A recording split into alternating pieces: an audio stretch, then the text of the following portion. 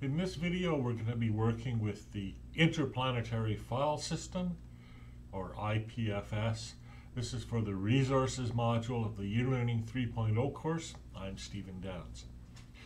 IPFS is a distributed network, a peer-to-peer distributed network for resource sharing. What we're going to be doing is installing one of the nodes for that network. We're going to download the software, install it, make it work.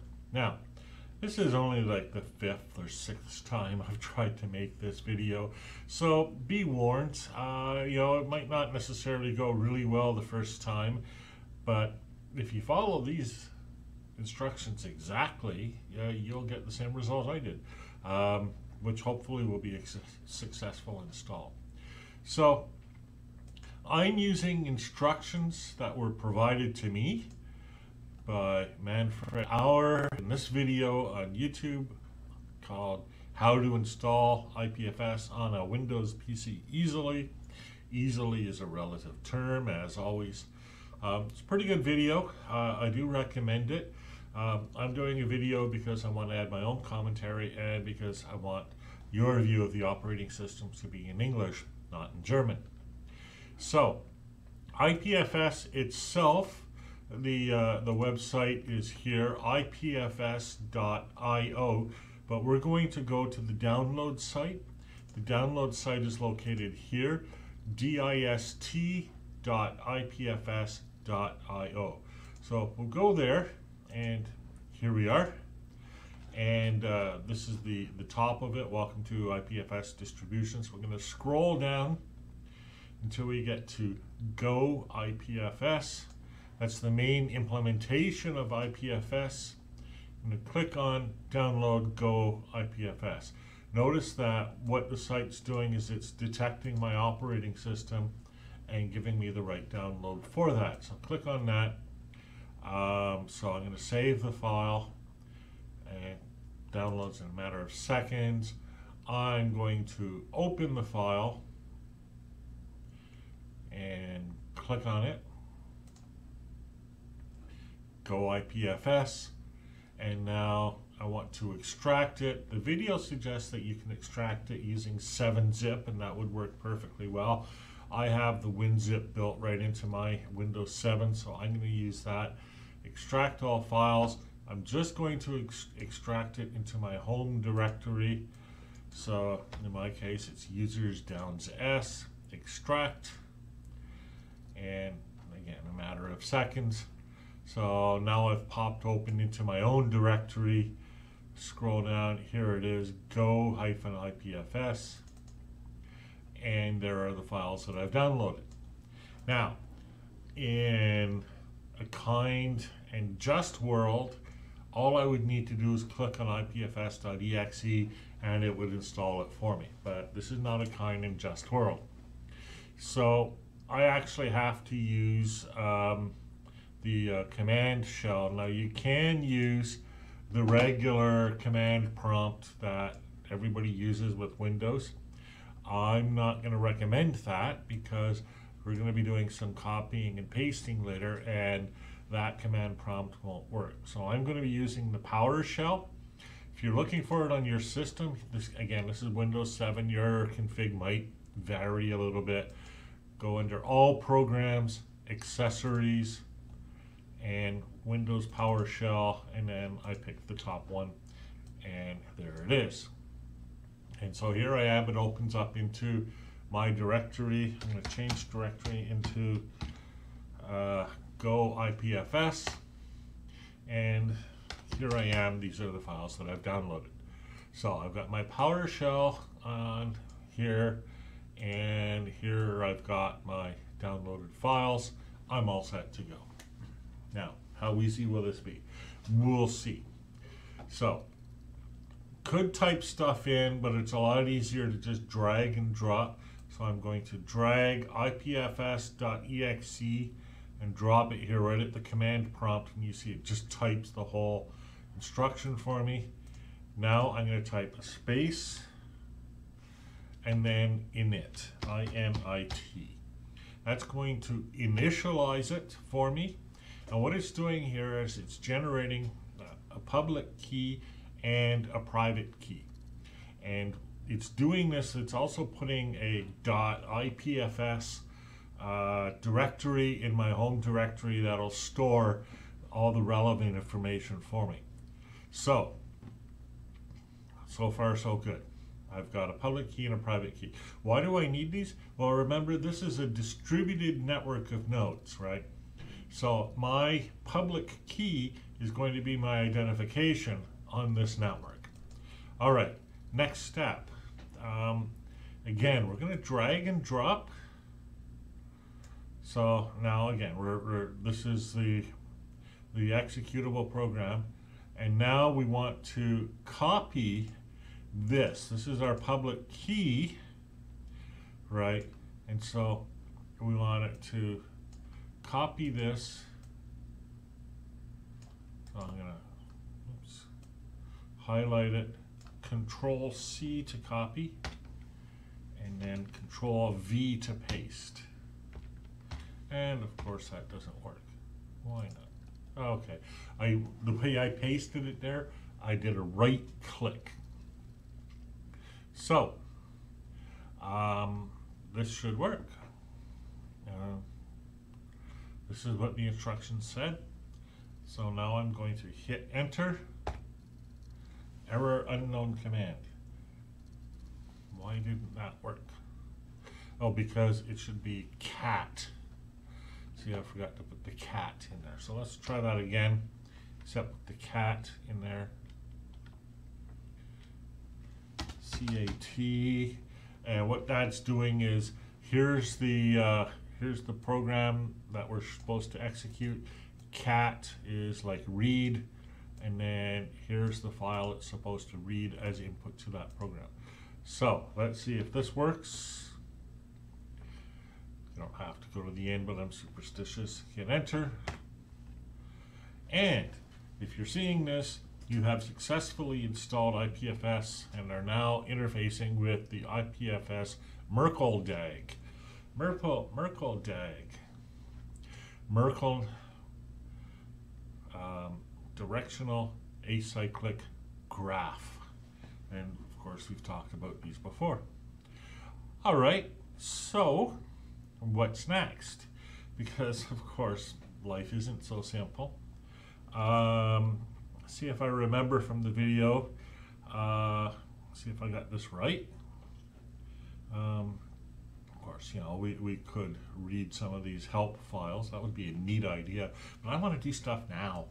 So I'm going to drag again this thing in. So I've done two things so far. I've made my public and private keys. I've installed IPFS. Now I need it to actually run. And so I want to create what's called a daemon, or sometimes I pronounce it daemon, D-A-E-M-O-N. That's like a service. It'll run in the background on my computer. It'll communicate with the rest of the world and basically open up the world of IPFS to me, if I've remembered this command correctly. So let's hit enter and see if I have. And looks good. So, okay. API server listening on, and here's the address. And gateway server listening on, and here's the address. Daemon is ready. So I should be able to copy this address. Let's try that again. Control C to copy. And see, this is a part of the video that was a little bit opaque. So let's open up a new window. I'll paste this.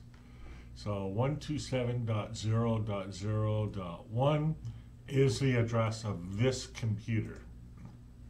TCP 8080.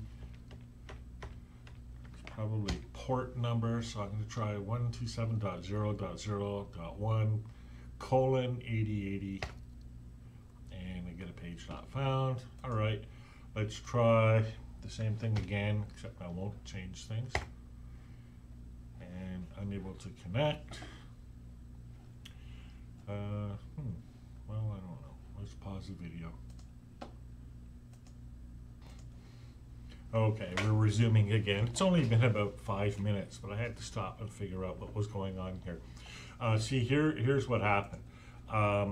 When I watched the video, he started up his daemon, and then this nice handy dandy little window popped up, and then he checked both of these things here, which means private and public, and then time passed, and this neato and says it was browser viewer popped up.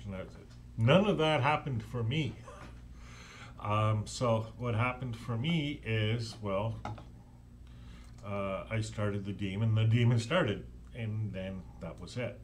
So what do you do then? So I did a little searching. I never did find this. I don't know what this is. Maybe it's something that only runs on Windows 10. Who knows?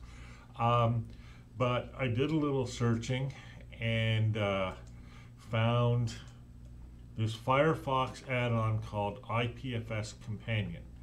So if you're using Firefox, there might be something similar for Chrome, maybe not.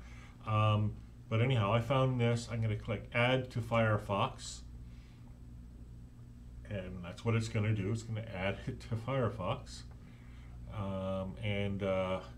It's going to need to be able to access a bunch of things. But give it permission. And now it says you're all set. And it's saying, now if my daemon was not running, you see, here we are. My daemon is in fact running. Right? If my daemon were not running, it would sit here and say, is your daemon running? And you'd start up your daemon, and it'll automatically say, you're all set. So this thing here, this extension, is trying to access your local daemon. All right, so you are all set. Discover what you can do. And this is kind of neat, right? When I first started it up, about 5 minutes ago, it was connected to 2 peers. Now it's connected to 351 peers, and that number fluctuates a bit, right? So let's see what I can do with my companion. So this is now, oh, it took me to GitHub. All right, auto magical detection of IPFS resources. So in other words, if a tested path is a valid IPFS address, it gets redirected and loaded from a local gateway. So for example, here's the address. I don't know if this is a real address, but I'm going to try it. Let's open a new window to do this. So you see, here is the address of an IPFS resource, and this is what makes things neat about this system. This is a hash of the resource that I'm trying to access. A hash is made up of the content of that resource. You take that content, run it through an algorithm, a hashing algorithm, and this standardized kind of string is the output. So for that reason, we say it's content addressable. If you change the content in any way, this hash is going to change. So now I'll hit enter, and it's going to interpret it and find this lovely picture of a white monkey. And you see, it's actually reading this from my IPFS instance. This is the 127.0.0.1. That's my local machine, the computer I just installed IPFS on. 8080 is the port. IPFS is the directory in that port. And now this is the actual address of the white monkey, which is the hash of that white monkey. Let's see what else we got here. Companion will detect presence of DNS link in DNS records of visited websites, etc. X IPFS path will upgrade transport to IPFS if the header is found in the HTTP response headers. That's pretty cool. So if you access a website and in the header of the website there's an IPFS declaration, it'll go to IPFS instead of using the regular HTTPS or HTTP. Okay, bunch of other stuff to explore, right? And there are some experimental protocols. So you might see some reference to these things, right? IPNS, I'm not sure what that stands for. DWeb, distributed web, make plain text IPFS links clickable, demo. So here's the demo. Oh, but it's not going to work. Oh, because it was trying to launch IPFS locally. Yeah, that's interesting. So basically, right, that's it. So what I want to do after this is somehow publish a page to IPFS. And so that's going to be the next step. We'll make that a separate video. For now, I just wanted to get IPFS up and running. IPFS is indeed up and running, and we'll see what we can do with that next. So this video was about 6 attempts in the making, so you know, don't expect things to go perfect on the first try.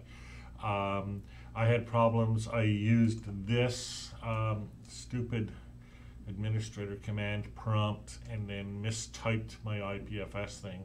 Then I had to go back and completely erase everything to do with IPFS, including a hidden directory in my home folder called .ipfs. I had to go in and remove that using the PowerShell and start all over again.